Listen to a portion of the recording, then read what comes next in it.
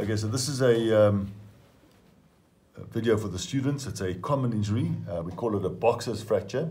The history is a 28-year-old gentleman who punched a wall and presents now with pain over the little finger, the ulnar side of the hand, specifically the metacarpal region. So I think the first thing to notice is the flexed posture of the hand and the fact that there appears to be some internal rotation of the little finger. It tends to underlap or sit and want to wrap itself underneath the ring finger. Make a gentle fist. You can see how it tends to hook under there. It should be tracking next to the ring finger.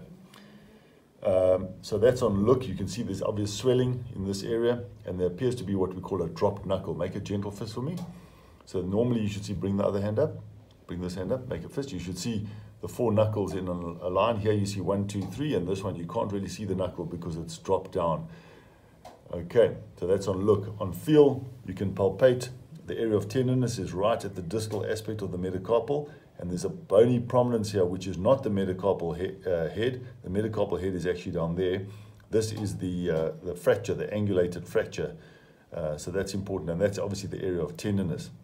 And then when it comes to move open, you can see he's got what we call an extensor lag, so he can't lift this little finger up. I can push it up for him, but he can't hold it up there, it drops down. That's an extensor lag as opposed to a fixed flexion deformity. Fixed flexion deformity means that it is fixed. I would not be able to get it into full extension.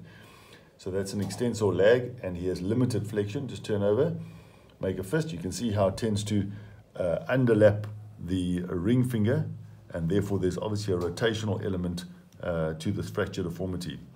But he's got reasonable flexion. Open up. So we're going to go across now and have a look at the x-ray. The x-rays of the gentleman with the boxer's fracture.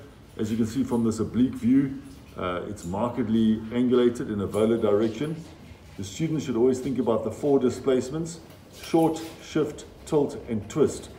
Is there shortening? If you look at the AP view, there's not much in the way of shortening, maybe a little bit. Is there shift? Not really, not on the AP view or on the lateral view. There's no shift. Is there tilt? There's obvious tilt, which is the other name for angulation. So it's tilted in a volar direction, so it's apex dorsal angulation. And the rotation is a clinical assessment. As you saw from the clinical assessment, there was marked rotation, which is a specific feature of this fracture. So this is not an acceptable position. It's too flexed. It's going to cause long-term problems. So the plan is to do a manipulation and K-wire. We're normally exceptionally conservative with this fracture. We probably end up operating on less than 10% of these, but this particular one is sufficiently displaced to warrant an intervention. The wire will be placed for about 2.5 weeks, no more. At that stage, the fracture will be sticky enough that it will not want to move, and we can start aggressively mobilizing this patient to make sure he doesn't get any stiffness.